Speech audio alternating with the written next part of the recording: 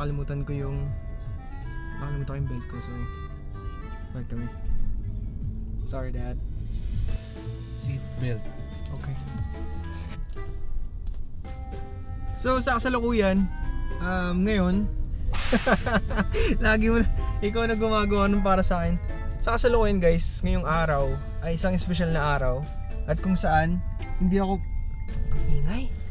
Kung saan ngayon magpa-participate ako sa wedding. Hindi ako videographer, which is yun yung pinakamasayang part. Hindi rin ako photographer. Makikita niyo ako nang naka-suit and tie. Hindi ako komportable at hindi ako confident dalhin yung suit and tie na yun. Papunta kami ngayon ni dad sa place kung saan kukunin yung suit and tie kasi hindi ko siya nakuha ng isang araw. So, yan. Kinakabahan ako pero hindi naman ako yung ikakasal. Kasi hindi ako confident na dalhin yung suit and tie. Pero sana maayos ako tignan mamaya. Kunyari, ikaw men in black lang kunyari. Alam ko na, magsalamin ka.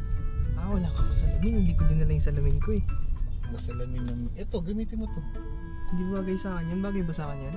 Daddy, mukha nga ako men in black. Wag na. So, sana guys, hindi nyo ako tawanan kung makita nyo ako naka-suit and tie.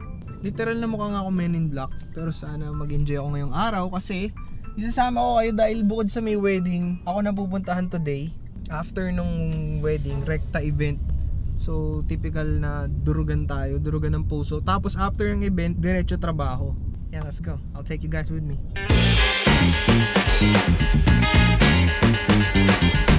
Boom! Traffic!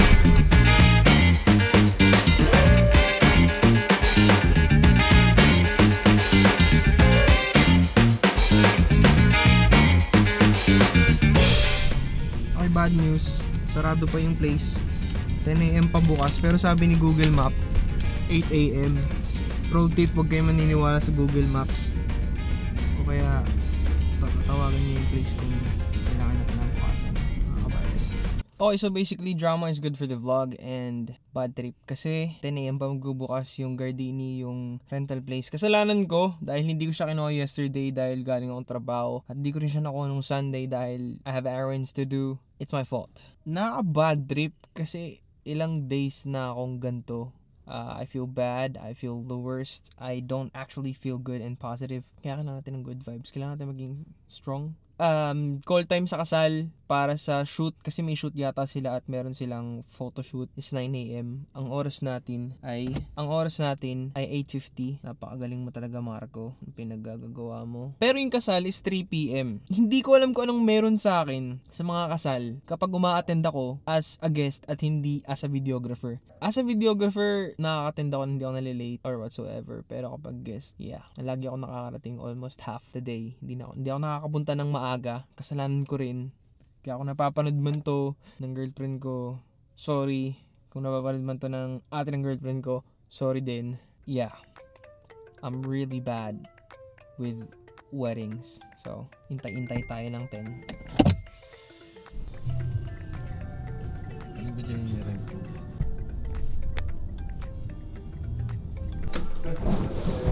Okay, so nandito na kami yun sa may Akasha Hotel.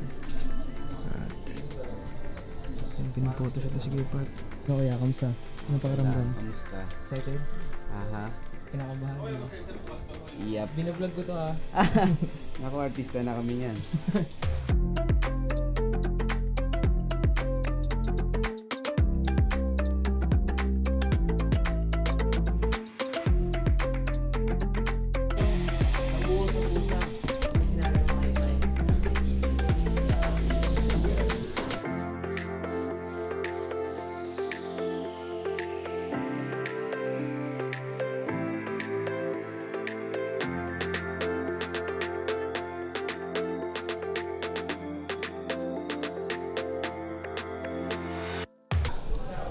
Ang daming parts na hindi ko na-record pero so far ito lang yung na-record ko.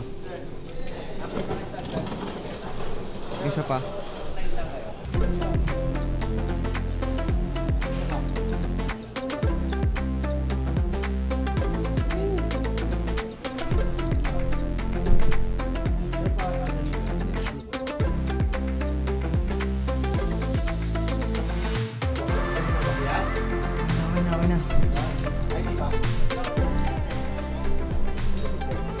Okay, so kakatapos lang namin mag-shoot.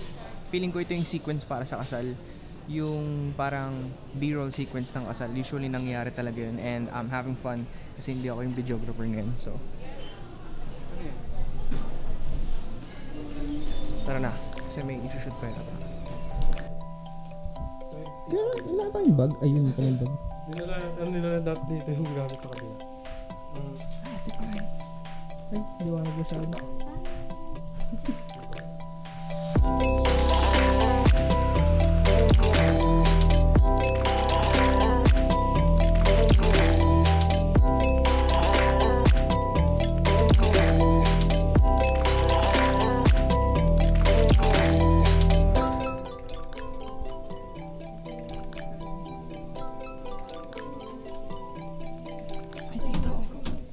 Yeah, si Marco Basta.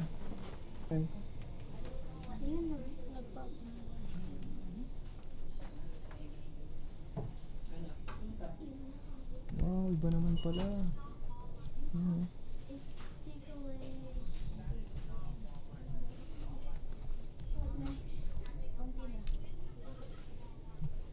Repeat again. Isha, hi. Hello, welcome. Welcome. Oh, ganda naman. Akala ko kung sino. O ano? Buti na make-upan ka na. Akala ko artista eh.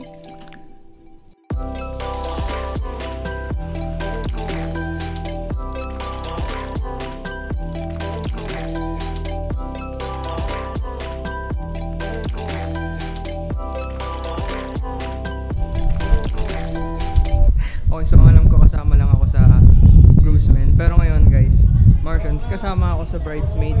At wait lang, medyo madilim. Medyo maliwanag. So, I have to pop on a filter. Ito na yung next part ng shoot ng isang wedding. Since hindi ko naman kayo nasasama sa mga shoots ko, at least this time, since part ako ng groomsmen, mabablog ko yung mga ginagawang typical shoots pagdating sa isang wedding.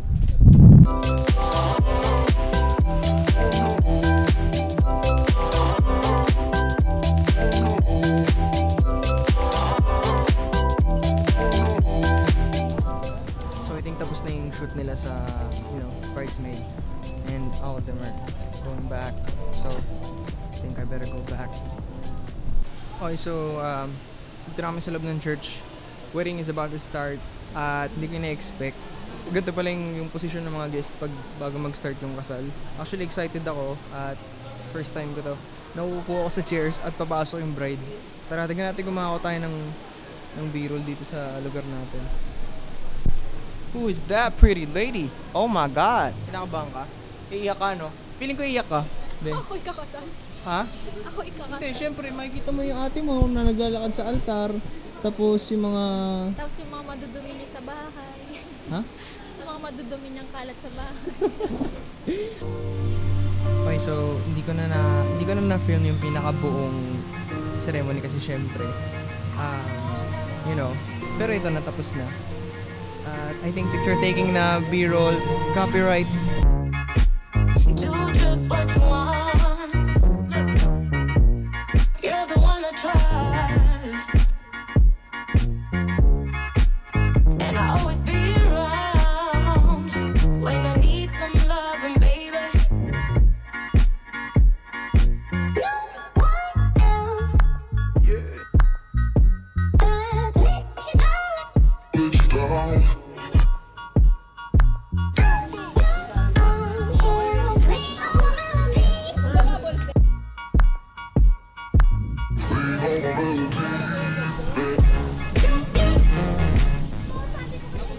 Okay, goods na. Next stop, reception.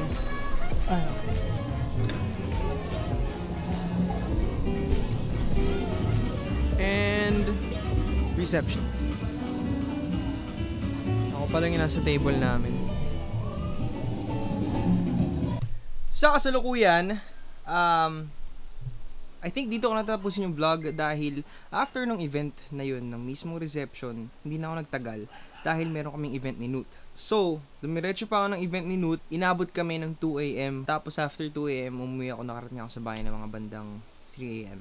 Then what actually happened is that dumiretso pa ako sa trabaho, so the day ended up just resting, sleeping, trying to recover. Kahit hanggang ngayon, nagre-recover pa din ako. Moral of this vlog is that learn how to manage your time. Yun lang masasabi ko. So yeah, I guess I'll see you guys on the next upload. May sense yung next natin i-upload. But this one, you know, but this vlog is something to share with you guys na ang sarap sa feeling kapag pumunta ka sa isang event na hindi as a photographer, hindi as a videographer, but as a regular person. And also, once again, manage your time. At syempre, kung out of this world ka, wag mo na rin kakalimutan na mag-like, comment, share, and subscribe. Yeah, I'll see you guys in the next vlog. Slam dunk, are you ready to make me?